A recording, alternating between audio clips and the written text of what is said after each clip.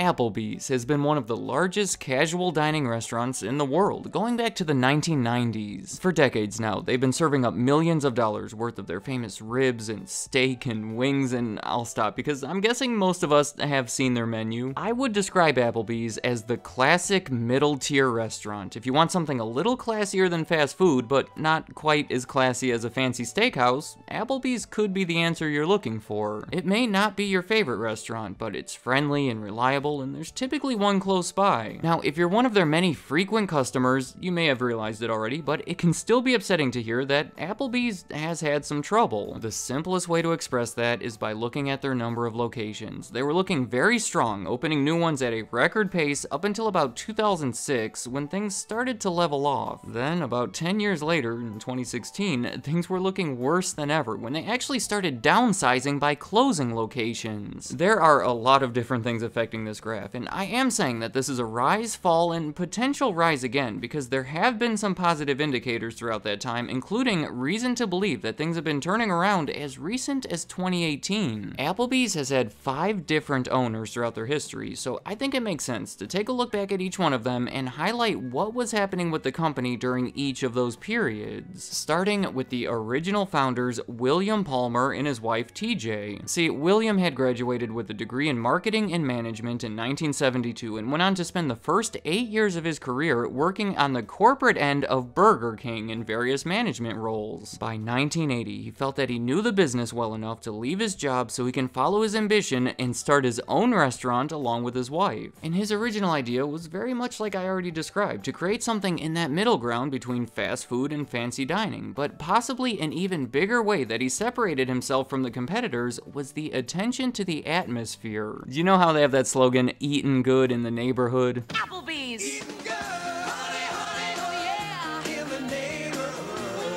Well, that was adopted later, but it was based on these founding principles. The Palmers wanted their restaurant to feel customized and familiar and personal. They gave it that local feel by decorating it with stuff from local sports teams and newspaper clippings. They wanted the customers just to feel like they belong there in their own neighborhood restaurant. Oh, and the original name of it, you're gonna like this. They first wanted to call it Applebee, but with a Y at the end of it, but were disappointed to learn that the name had already been taken. It was registered to someone else, so they couldn't use it. But they really liked Applebee's, so they changed the spelling of it to the one that we know, but to make it even more different, they stuck TJ's name at the beginning of it. But then the restaurant also had this random drugstore theme, so the name they went with was TJ Applebee's RX for edibles and elixirs. A crazy name, but the concept was strong enough to attract customers, and for the next 3 years, it existed as one family-owned restaurant near Atlanta, Georgia. By 1983, from the way it sounds anyway, William and TJ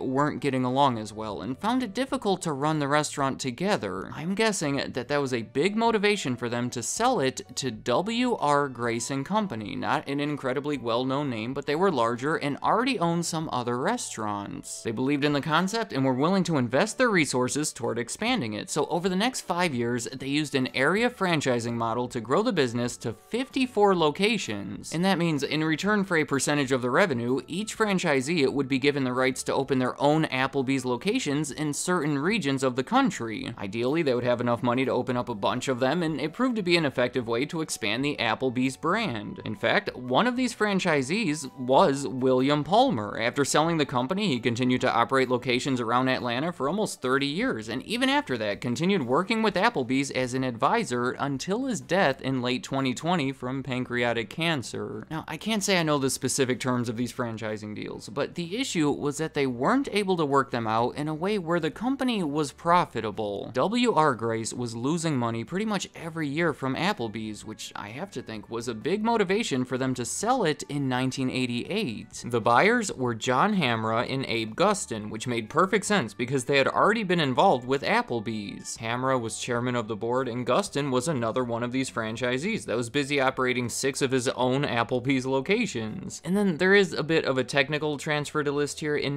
1990, Applebee started to become publicly owned through the stock market. Hamra and Guston did remain in control for a while, but they had an initial public offering to raise money to reduce some of the company's debts. And this takes us to the period in the 1990s where they exploded in popularity. They started the decade with around 100 locations and they ended it with over 1,000. Through such a large scale, they were able to make the business increasingly profitable, and it's important to point out that even though they were operating all of these new locations, they were sure to stick to that original concept by striving to maintain that neighborly atmosphere. They allowed decisions to be made at the restaurant level as far as how to decorate and even what food they served. The company would put out these lists of approved menu items and said that 65% of the menu had to be from the list of core items like fajitas and ribs, while the remaining 35% can come from the second list that included various local favorites. So even though Applebee's had turned into the type of large chain restaurant from which William Palmer was initially trying to separate himself, they never completely felt like one. The concept continued to be successful well into the 2000s, but most of the numbers suggest that things started to go bad in the years leading up to 2006. A few things that provide evidence to that is their income started falling while their comparable store sales weren't growing as fast, even turning into the negative by that year. A quick and obvious explanation for all of this could be the economic factors that were harming most of their industry at the time, but it's leading me to their final and possibly most notable change of ownership. In 2007, IHOP bought Applebee's for $2.1 billion. They had to go pretty deep into debt to do it too, because having over 1,900 locations, Applebee's was actually larger than IHOP. I have to go a little deeper here because there were some pretty cool circumstances motivating this deal, mainly the CEO of IHOP, Julia Stewart. There was already a motivational story there, and this was adding another layer to it. See, as a teenager, Julia Stewart had worked as a waitress at IHOP, and now decades later, in 2003, she returned to the company as their new CEO. When she first arrived, IHOP was having trouble, and it was her turnaround plan that helped bring them back. Right away, they started their new slogan, "Come hungry, leave happy," but the core of the plan was to sell all of the IHOP restaurants that were owned by the company and transform it into pretty much an entirely franchised model. No longer owning those locations improved their cash flow, it removed them from the risks of the real estate market, and it allowed them to place more focus on the food and the restaurants themselves.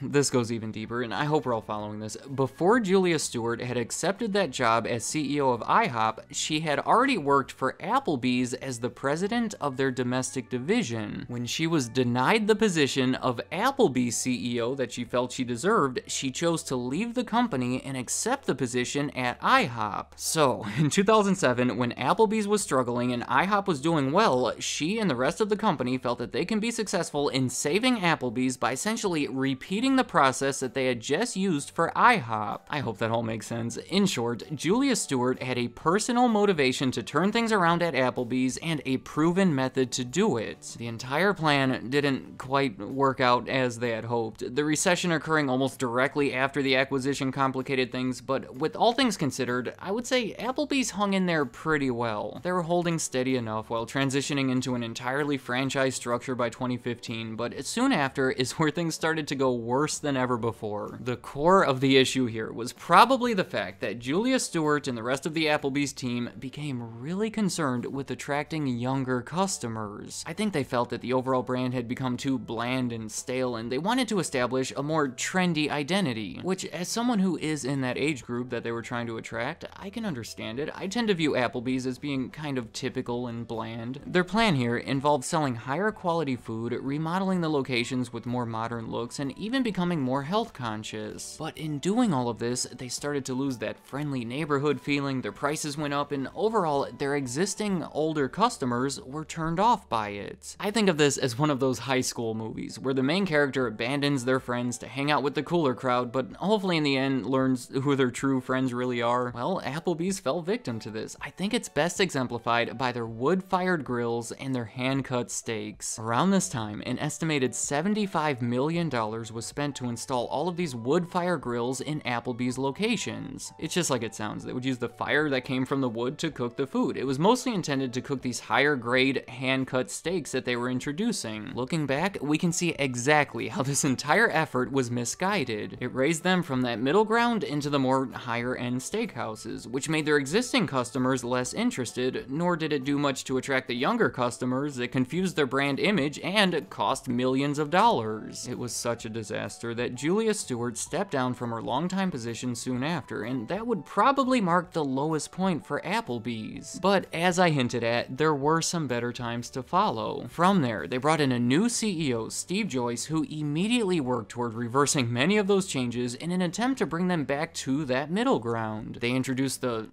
Dollarita, I don't like saying that word, but it was big, and it was followed by other cheap drinks and just overall placing a bigger emphasis on the prices and promoting themselves as a value brand. It helped contribute to an increase in their same-store sales and kind of stop that free fall that they had slipped into following those disastrous hand-cut steaks, which they desperately needed. Obviously, I wouldn't say that all of their problems are solved, but they did make some pretty big changes that seem to be guiding them in a much more positive direction. Let me know in the comments, what do you think of Applebee's? Has your opinion of them changed over the years, and if it has, does it line up with their various rises and falls? And what do you see for the future of Applebee's? Are they finding their way out of the woods, or do more changes still need to happen? And I'm curious to ask, for anyone who is a frequent customer, what is the biggest reasons you go there? For food, or atmosphere, or the prices? What makes you favor them over some of their competitors? And any other thoughts you have about Applebee's, or IHOP, or anything else I talked about in this video, leave them in the comments. I'd like to hear what you have to say. Thank you for watching.